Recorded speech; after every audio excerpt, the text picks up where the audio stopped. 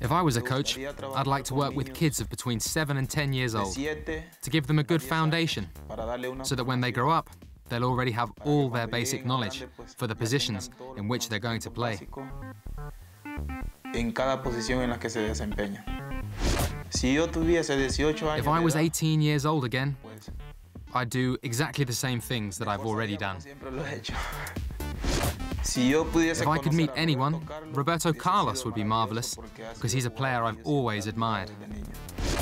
If I was the president of my country, I'd focus firstly on education, because that's what we're lacking these days.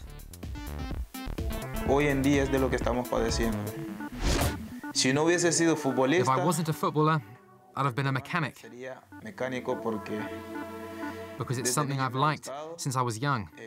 My father taught me, and I even studied it. If I could change something about myself, it would be to stay more in touch with my family.